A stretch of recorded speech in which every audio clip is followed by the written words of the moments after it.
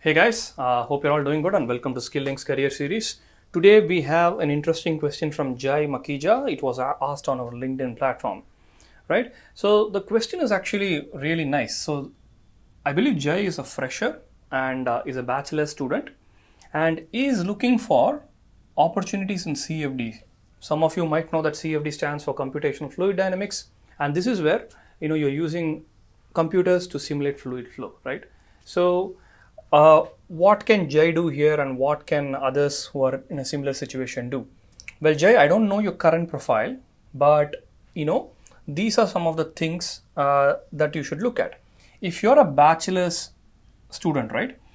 You just now completed your bachelor's and you have a decent profile, then the easiest way to get a CFD related job is getting a meshing only related job.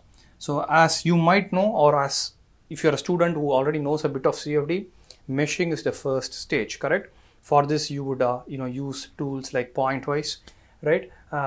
So if you're basically looking for a meshing based job, then that's easy to get.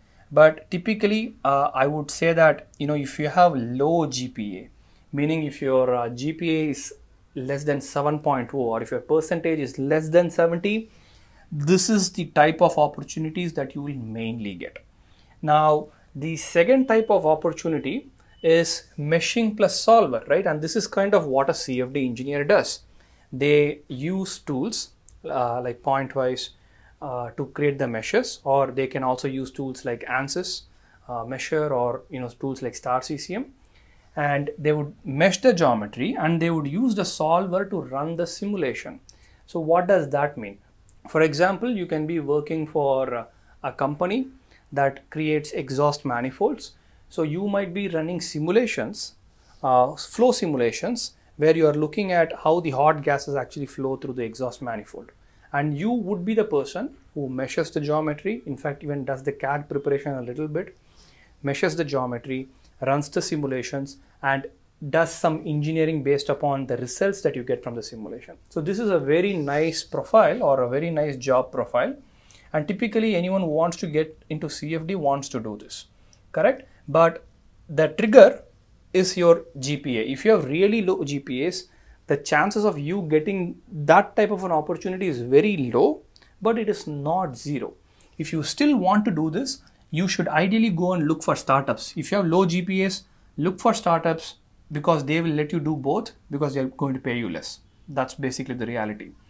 Now, if you have decent GPAs, you can still go for startups and small companies. The thing with small companies is, they don't have strict rules that, hey, if you need an MTech, you need an ME degree, only then you can do CFD in our company, right? Small companies don't have strict rules, but they have a strict interview process. So if you're able to clear the interview, if you're able to show them that, you have good profile, then they would still take you. Now, the other side of this is ME. Now, right off the bat, if you have a ME or MTech degree, getting a CFD related job is going to be very easy. But if you have an okay profile, meaning you didn't do very well in your MTech, right, you have very low GPA and your projects are also questionable and the quality is pretty bad, then you can basically get or look for a meshing only job, right? So here you are basically meshing large components using commercial tools. Now, if you're ME and if you have a decent profile, then getting a meshing plus solver related job, right? This is what I call as a CFD engineer or an application engineer job. This becomes easy. Again, the trigger there is, depending on your GPA, you can get into tier 1, tier 2 or tier 3 companies. If you don't know what tier 1, tier 2 and tier 3 companies are, check out the link below for a video. Now, another type of opportunity which is primarily given for people with, say, ME and above, right? So you either need MTech or you need PhD, and that's called as software development job. So this is where you're writing computer programs to develop the CFD solver, right? In order to get this type of a job opportunity, you should have an excellent profile in your MTech degree plus 1 or 2 publications minimum, where you have demonstrated your ability to write computer programs for performing fluid simulations. If you're a PhD student who is specializing in CFD, then that becomes fairly straightforward. What type of companies do you work for? Well, you can get jobs in companies like Ather, Convergent Science, or even Ansys, right? Because they develop these products.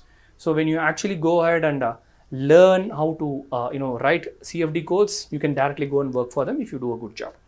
Now coming back to Jay's case. So Jay, what do you have to do? Looks like you're a BE guy.